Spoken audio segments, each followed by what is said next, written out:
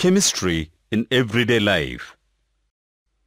Receptor proteins are embedded in the cell membrane in such a way that the small part possessing active site projects out of the surface of membrane and opens on the outside region of cell membrane. In the body, message between two neurons and that between neurons to muscles is communicated through certain chemicals.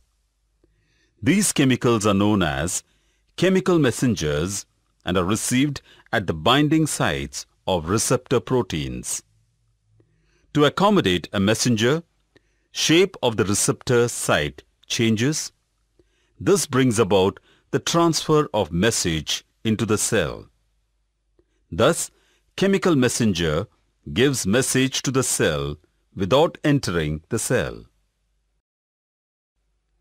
There are a large number of different receptors in the body that interact with different chemical messengers.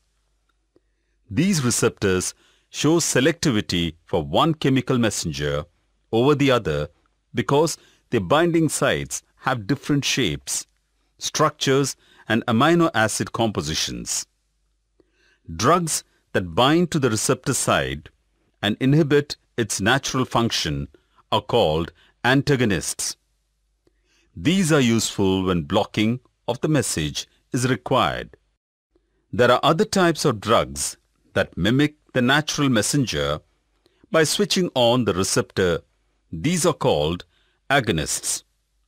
These are useful when there is lack of natural chemical messenger.